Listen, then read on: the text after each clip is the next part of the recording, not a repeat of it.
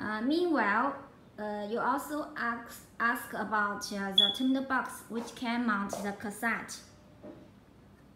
Mount the cassette PLC or CWDM cassette. You can consider the design like this. Just this part. Yeah. For this part, the adapter part can be changed as this part. And you can see now how the adapter part was fastened. It's just fastened by the screw. So for this 48 cut box, if you want to change this part to the cassette model design, you can just change this and change this adapter part to this rack design. Then it can mount the cassette PLC, cassette CWDM models. And meanwhile, I would like to show you more details for this box.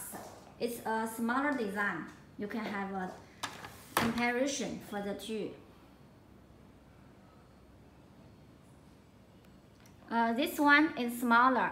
The capacity is 32 cores.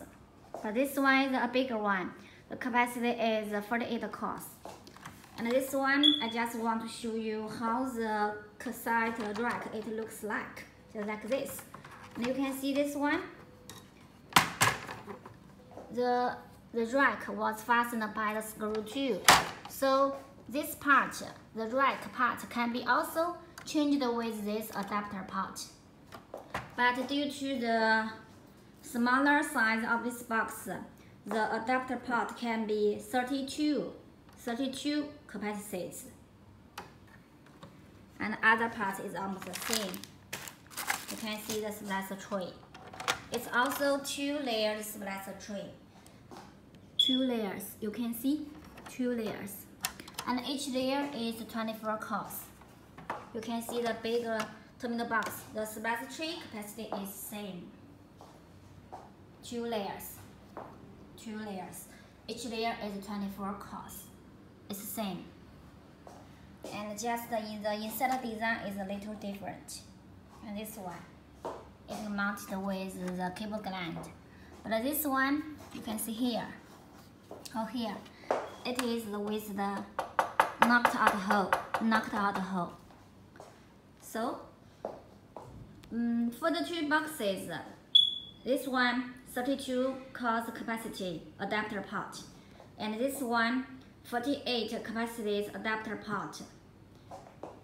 So the two box and at the same time the splicing capacity is the same. Total both of the two box is 48 cores. The capacity of splicing is the same, 48 capacities. Just this one, the adapter part can be only 32 parts, but this one adapter part can be 48 parts. So let's have a and meanwhile the last question, last details I want to share with you. This one, it can mount 4 pieces, 8-way cassette PLC. So the total capacity for the PLC is 32 ways. 32 ways. And for this one, if you change the adapter part to the cassette part like this, the capacity is only 32 with 2. So for the two boxes, if you want to use it with the cassette PLC, the both of the two box capacity is the same. The capacity of both box is 32 ways. So that's the point I want to tell you. So you just need to be clear how many cable ports you want, how many cassette PLC capacity you want.